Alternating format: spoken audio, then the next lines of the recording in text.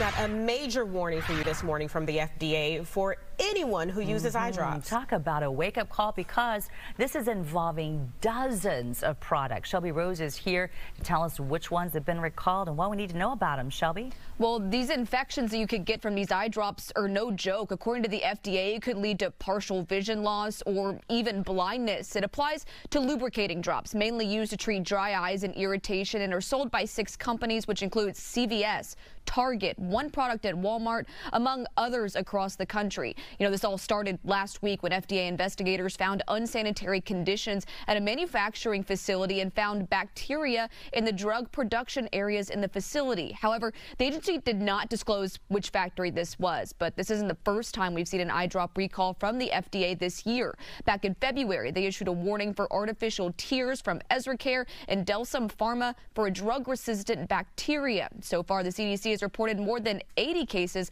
of eye infections from the strain in the U.S., but it's important to note no injuries related to this most recent recall has been reported, but the FDA is encouraging doctors as well as patients to submit cases through the agency's online reporting system.